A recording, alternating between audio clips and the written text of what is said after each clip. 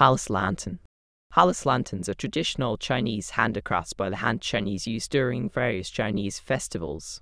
The genesis for the art form was created during the Eastern Han Dynasty and blossomed during the Sui and Tang dynasties. In accordance with its name, palace lanterns are used as lamps in palaces. They are often made using fine wood as a skeleton and decorated with spun silk and glass with coloured drawings or patterned in surface of the lantern. Due to the fact that it was used for the palace for a long time, apart from the lighting feature, they were also elaborately embellished in order to show the wealth and luxury of the emperor. Orthodox palace lantern generally has anise, hexagonal, 4 corners. The pattern of each face may be dragon and phoenix, bringing auspiciousness, live for a long time, and everything goes well. History. Palace lanterns have been around for thousands of years in China. It has become a symbol of traditional Chinese culture. The palace lantern, as a special arts and crafts of handicraft production in China, enjoys a high reputation in the world. Up till now, palace lanterns are still found adorning luxury halls and residences. The palace lantern, hanging on the beam of the hall, is generally bigger and embedded tapestry or glass, with the nice effect of adornment.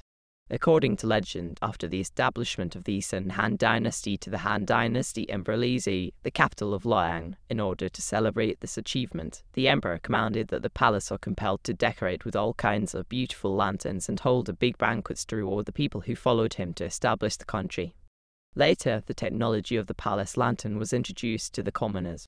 Thus, the name palace lantern was born.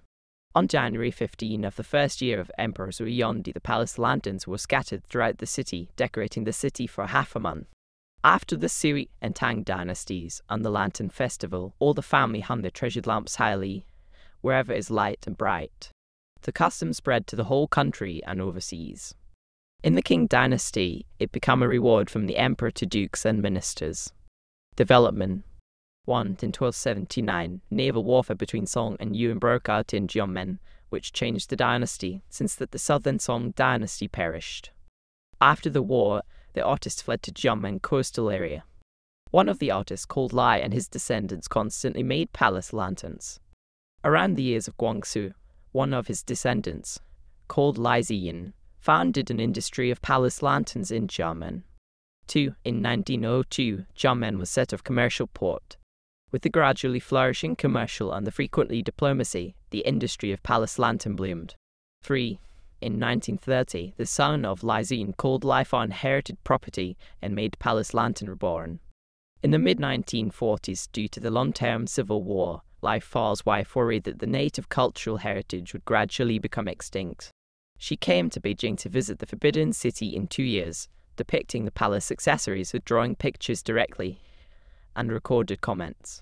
4. After the 1940s, Mr. Lai's business gradually shifted to Hong Kong.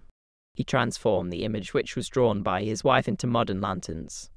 In 1949, the palace lantern obtained the structure patent of the United Kingdom and was the first patent in the history of China's lighting industry. 5. The palace lanterns are different from any fixtures. It is the product of lighting and the perfect combination of arts and crafts, which is unique in the world. The palace lanterns have practical value, oriental art and national style in China. It is rich in culture and art appreciation value. Gilt bronze human-shaped lamp. Gilt bronze human-shaped lamp Han Chinese bronzes unearthed from the tomb of Duwan in Mancheng, Hebei province, in 1968. It was displayed in China 2010 Shanghai World Expo. The lantern is a full-bodied gilt setting made to or holding the lamps, with an elegant expression. The body height of 48 cm, 15.85 kg. Gilt bronze human-shaped lamp was designed skillfully. On the one hand, the made hand the lamp, on the other hand her sleeve seemed to prohibit to form the wind.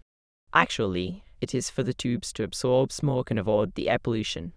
This palace lantern got its name because it has been placed in the long palace of Zhu Teili Shen grandmother. Nowadays, it was collected in the Museum of Hebei province.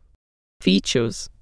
Height 48 cm, odalisque 44.5 cm, weight 15.85 kg. The body was golden and it looks splendid and gorgeous. Gilding bronze has appeared in the Warring States period.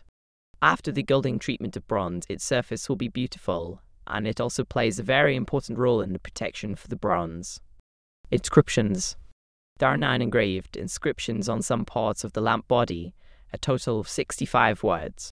Around the upper bottom of the lamp holder was engraved with the inscription some Chinese characters. The handwriting of the inscription is too illegible. It may have been carved later, so the Chinese letter does not seem to be the first owner of the lamp. The original owner should be first carved, and the handwriting is neatly, so the 6 parts of the lamp body which was carved with Chinese letter illustrated that the lamp is originally belongs to the Chinese letter. There was Chinese letter CHNGXINO and the lamp used for residence of Due Empress Daijia, named Changsun Palace Lanterns.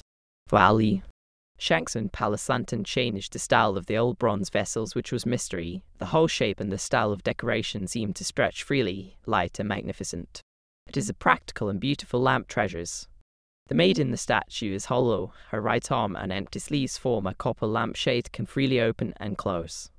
The burning dust would not disturb the surrounding environment, it would deposit in the lamp.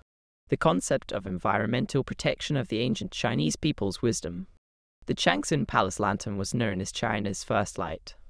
Formerly, as Secretary of State, Kissinger made a trip to China to visit Changsun Palace Lanterns and laments Chinese have understood the environmental protection sign 2,000 years ago.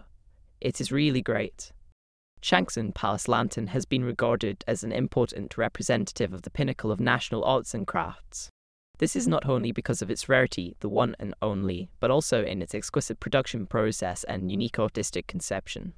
Experts on archaeology and history of metallurgy agree that the exquisite design and production process of the lamp are high level, leading the Palace Lantern in the Han Dynasty. In 1993, it was identified as a national treasure heritage. Luoyang Palace Lantern. Luoyang Palace Lantern is a characteristic of traditional crafts and the common ornament on Lantern Festival with strong local characteristics. The white square lamp, butterfly's lamp, and so on are common. Especially, the Region lamp is the most famous. It has beautiful shape and is easy to paint. Not only can be used for festive ornaments, but also art propaganda. History. Luoyang Palace Lantern has a long history. It was created in Eastern Han Dynasty, flourishing in the Sui and Tang dynasties. According to legend, after the establishment of the Eastern Han Dynasty to the Han Dynasty Emperor Lizi, the capital of Luoyang, in order to celebrate this achievement, the emperor commanded that the palace are compelled to decorate with all kinds of beautiful lanterns and hold big banquets to reward the people who follow him to establish the country. Later, the technology of palace lantern was introduced to the folk. Thus, the name Palace Lantern was born. On January 15 of the first year of Emperor Sui Yongdi, the palace lanterns scattered throughout the city, decorating the city half a month.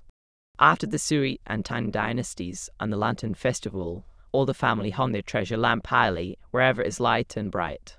The custom spread to the whole country and overseas.